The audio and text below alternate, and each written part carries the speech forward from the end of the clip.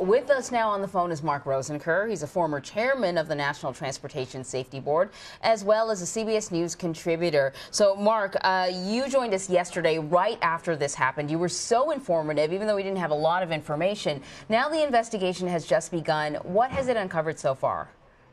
I think we have a key finding here in that metal fatigue seems to have been the cause of the departure of the number 13 fan blade on the leading part of the hub out of 24 blades. So at least we have that to begin with. And fatigue of metal is certainly something that needs to be examined very carefully and to see if that was also part of the problem 2 years ago on the same similar type of CFM 56. So metal fatigue, is that not something that would be obvious when this engine was being checked just over the weekend? Not obvious unless you did an ultrasonic type of examination. We don't know what they did. We do know that the manufacturer several years ago put out what they call a service bulletin. That's a recommended action. It's not necessary to do everything that the manufacturer is suggesting, but it's very typically it's very well regarded, and the operators really take these service bulletins seriously.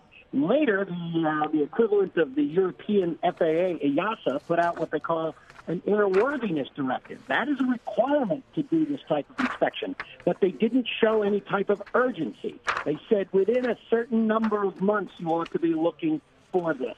The FAA was about ready to put out an airworthiness directive. I would suspect that's going to be coming out very quickly and requiring to do this in a short period of time. Mark, as we've certainly focused on the loss of life, which is tragic indeed, and the actual happenings with that engine, I just want to focus a little bit on the pilot. All the passengers off that flight said she's a real American hero. She's a former United States naval pilot, fighter pilot. She was one of the first female pilots to fly an F-18. They say that she's being compared now to Captain Sully Sullenberger, who you'll recall obviously landed that plane, that United Airlines plane, on the Hudson River. Passengers have reported her coming into the back of the plane after all this was said and done to talk to each of the individual passengers.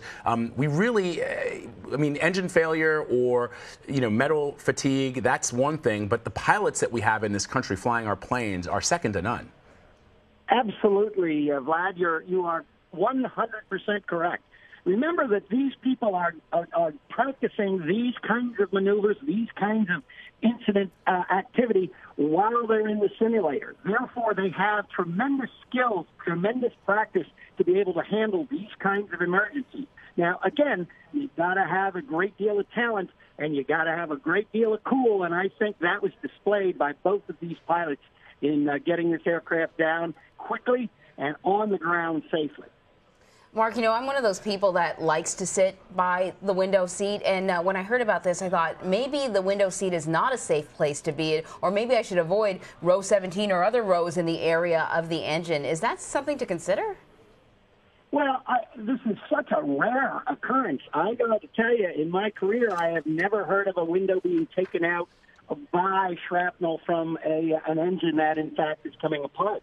But that's not to say it couldn't ever happen again, but it is, again, so rare that when you think in terms of the number of operations that we do every day, 30,000 flights a day without incident, without accident, and when you look at that, we're talking since the last fatal accident, which occurred back in February of 2009. It was Colgan Airways going from Newark to Buffalo.